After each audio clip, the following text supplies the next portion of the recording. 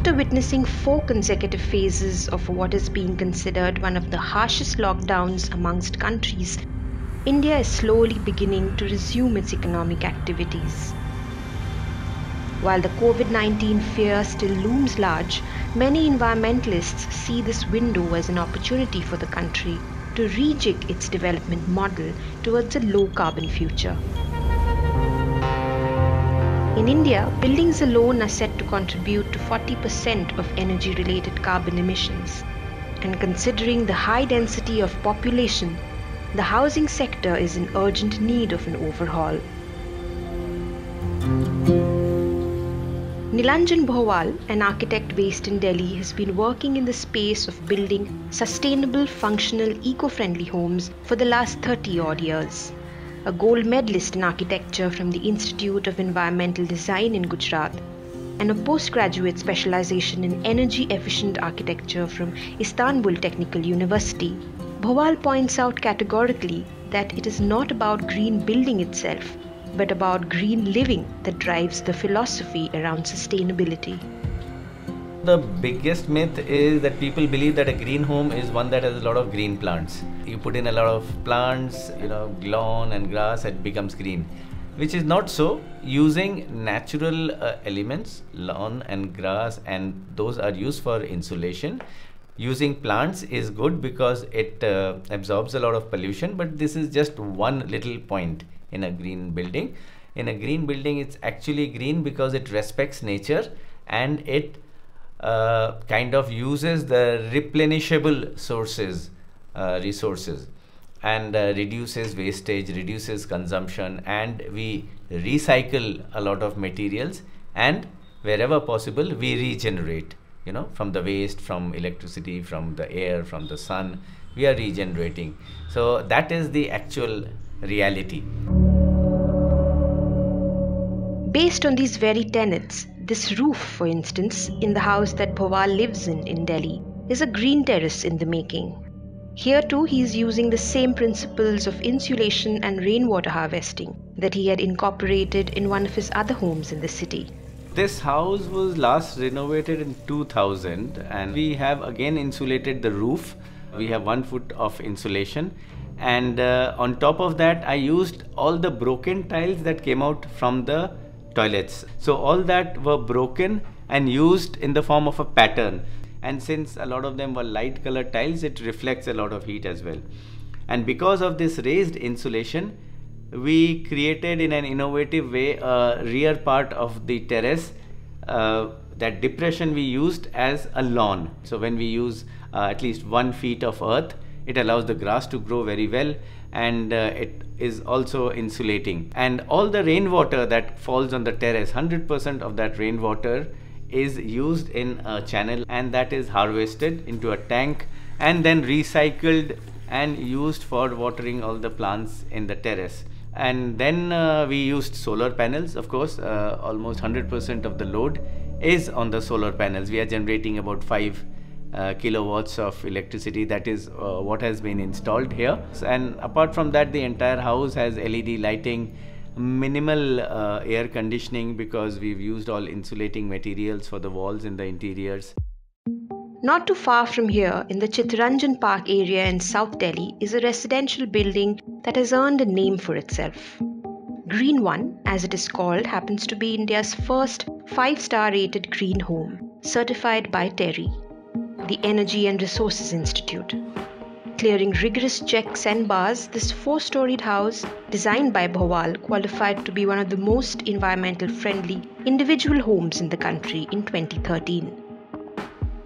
One of its most striking features is the basement.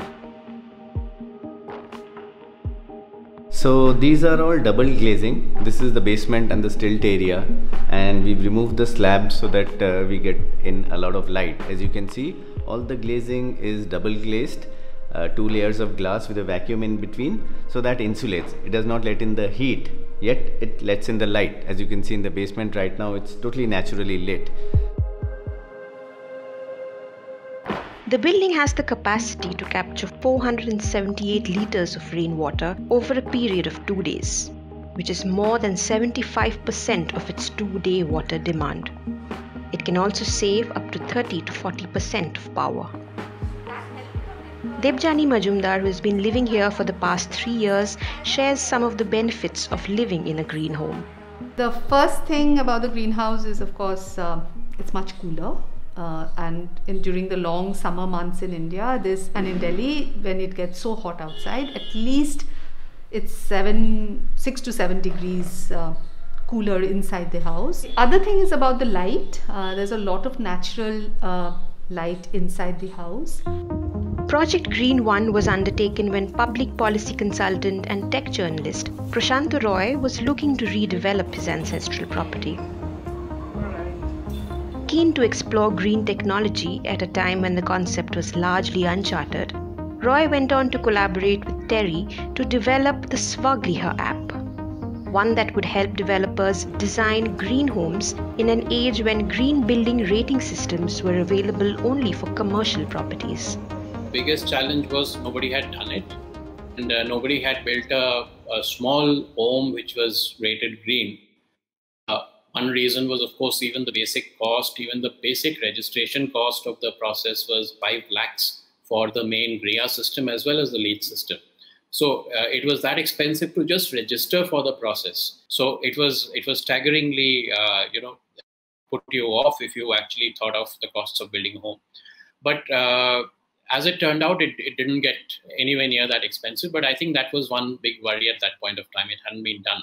So many of the systems that you needed for the green stuff, many of the control systems, the sewage recycling plant, maybe even the solar, the panels, the photovoltaic panels, the automation systems, all these were actually designed for offices. There was nothing for homes, as a result of which it could just be very expensive to install and maintain. And so in a sense, we were guinea pigs. And I also remember this was early days where there were absolutely no incentives for green. So there wasn't really that benefit also that you would do this and you would expect to start saving a lot of money at that point of time. According to a 2019 survey, about 4% of buildings in India are green, while the country has set itself an ambitious target of achieving 10 billion square feet of green building footprint by 2022. As of 2018, it had reached the halfway mark. According to Bhawal and Roy, the premium required for building a green home is often the biggest deterrent for people to make the shift. However, both point out that while a green home may cost 10 to 15% more than an ordinary one, depending on energy and water savings, it is possible to pay it off over a period of 4 to 5 years. They look expensive because the way they are detailed. We have resorted to all LED lighting. Then we have sensors which have come in. Even in an existing house, you can install small sensors where lights and things can operate depending on the movement of people. If a space is not occupied for a certain period of time, the light just switches off. Then we can of course use solar geysers. They can be very easily installed on the terrace, retrofitted. We should use solar panels. They are very easy to use. We can install the garbage composting system. While the mushrooming of energy-intensive high-rise buildings over the last few decades have caused enough damage to an already fragile ecosystem, architects like Bhawal feel people are becoming more conscious of their choices, especially as they begin to prepare themselves for a post-COVID world.